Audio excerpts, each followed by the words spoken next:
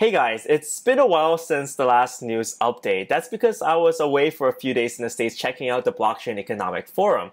And I wanted to update everyone on my current thoughts on the major events happening on the market. So this includes the Bithumb hack, the EOS Mainnet launch, and also updates to Ethereum and also upcoming mainnet launches. So this will be quite a rather comprehensive and big news update from me, and I hope you guys enjoy.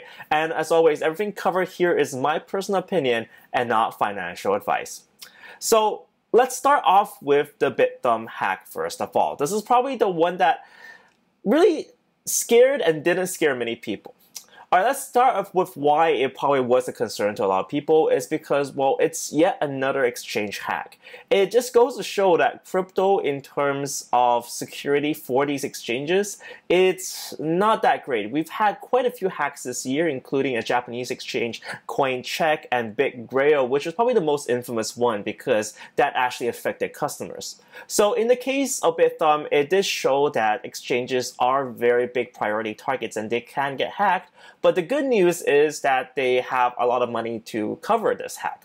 So why is this a situation like this in the first place? Well, that's because what's most likely hacked are the hot wallets. So what exchanges do is they keep these live wallets that can be sent by the computer systems, and that was a wallet that was hacked. So it's not a lot of money. What they usually do is they move the hot wallets, cryptocurrency from hot wallets to cold storage, which is hacker proof because, well, they're not online. So they're kind of air gapped, they're not, prevented from hackers from ever breaching it because hackers can't breach through air.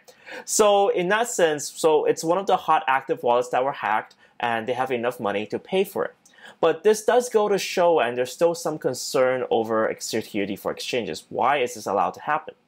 I do want to say that I've been, victim of exchange hacks in the past, with the biggest one being Mt. Gox. And this is something that in crypto, we must remember that keeping our own cryptocurrency safe via our own storage methods, hardware wallets or cold storage, whatever you prefer, it's safer because exchanges, just because they hold so much money, means that they become a bigger and bigger target for hackers. So hackers generally pick the big targets and they can spend more effort on trying to breach their systems. So in that sense, it's usually recommended that we all keep our own cryptocurrency. But obviously a lot of people like to keep money on exchanges, and that's clearly the case of EOS as well. And I just want to touch upon the whole EOS situation. So last month EOS launched their mainnet. That's when it becomes a token living on Ethereum to its own network. And this procedure is probably the most special mainnet launch procedure of them all because of this kind of separation between the guys who wrote the software, Block 1, and the community that's launching the mainnet. So what happens is that because there's a token sale, the token sale was just for the software, and rather they want the community to upstart and create their own network.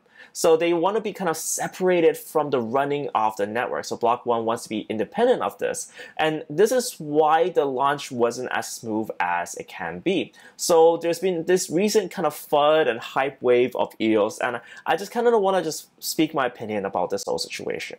So it's very clear from the launch structure that Block 1 didn't want to be involved. They want the community to elect block producers, and there's 21 of them in total.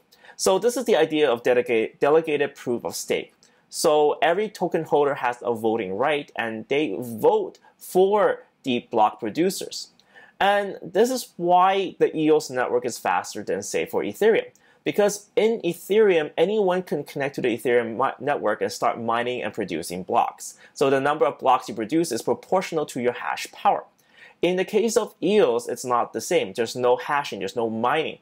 Rather, it's an election of these 21 block producers, and the block producers have an equal right in producing these blocks.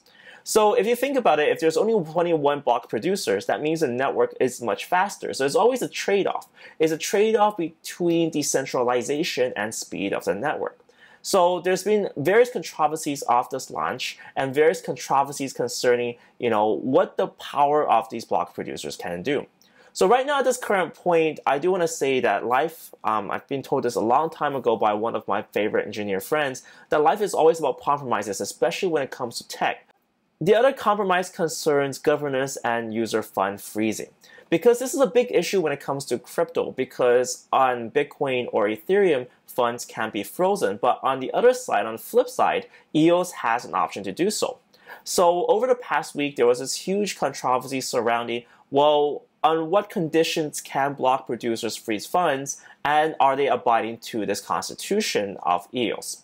Because honestly, cryptocurrency came from a very freedom background. We have the freedom to send crypto and the freedom to be protected, kind of be separated from the traditional banking structure.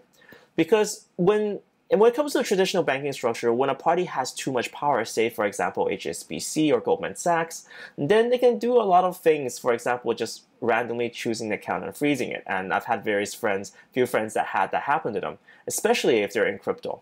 So that's not really nice to wake up one morning and find that, well, yeah, you're not welcome in the bank anymore and gonna move your money out, or they can lock it in for a certain amount of time due to suspicions. So centralized power isn't something that the crypto community wants here. But in EOS, what can happen is that the block producers can elect to freeze funds. Technically, they're supposed to respond to a community request for so. But recently what happened was that there were scammers that were trying to scam people off private keys, and the block producers decided to freeze those funds from the scammers. So in essence, they're trying to protect the users of the network. But the pushback came from the community when the block producers elected to freeze them from themselves. So instead of having an outside party do it, the block producers themselves chose to do it. I personally view that even though that's had very good intentions, I feel like there must be a separation of power in the future. This is very clear if you rename the block producer, say for example EOS New York, and what if we rename that to be like Goldman Sachs or one of the big banks? If that was the case, that logic would become immediately clear. Too much power into one party is never a good thing. So I do see that as the EOS community grows, and I do feel it's right now, it's kind of taking form and taking shape, that they need to do so in a healthy fashion. In terms of mainnet launches, Vechain Mainnet launch is going to happen at the end of this month on June the 30th. So what's going to happen is the authority masternodes will be deployed and the mainnet will be deployed on the 30th. So on that day, the snapshot will also be taken off the Ethereum blockchain for the ERC20 tokens, the VeChain tokens, and that will be kind of recorded and migrated onto the mainnet. So after that point, it's no longer possible to send ERC20 tokens to yourselves and think of that as eChain. It's not going to work. So that's when the kind of withdrawal functions and deposit functions are going to stop for both exchanges and for people. On the mid of July, that's when the token swap occurs. So that's when you can swap your ERC20 tokens with VeChainThor tokens. In terms of the network functioning, it's already going to start functioning on the 30th, and the wallet's going to be made available on June the 9th. In terms of Ethereum news, there's quite a lot of interesting developments. This concerns the upgrades to the Ethereum network, namely sharding and also the move to proof of stake. Initially, there was this big talk about doing these separately. So sharding as a way to scale Ethereum, basically having multiple computational threads on the network, and then proof of stake, basically migrating away from mining. But it seems to be the case that the new path has been chosen, that these two upgrades would become one big upgrade. So instead of doing them separately, there seems to be a new thought process to be able to migrate that together as one. So the advantage might be that this is going to be coming faster and together. So there's a move away from Ethereum Improvement Protocol EIP 1011 where it's done separately, and now the teams are moving and migrating this together. So the advantage of that is shared research and fast development, and this is going to be kind of a trend going forward. We're going to see Ethereum trying very hard to change their network to upgrade, whilst newer networks are going to come in and offer different things to this ecosystem. So every network is always moving forward, and I see that as a very promising way to go about in the future. Because obviously from this current point, we see that there are necessary upgrades to this blockchain infrastructure. And it's, as much as we like to see this competition, it's good to see that everyone is moving forward and there's a drive to do better and to handle the needs of app developers or the app developers. And well, that's it for the news roundup for today, guys. I'd love to hear what you guys think about this whole Bithumb hack. Are you guys concerned, and will you be moving money away from exchanges into your own wallet? I'd love to hear your comments in the comment section below. Thank you guys so much for watching this episode. Remember to click the little subscribe button to subscribe to this channel. Thank you guys so much for watching, and have a safe weekend.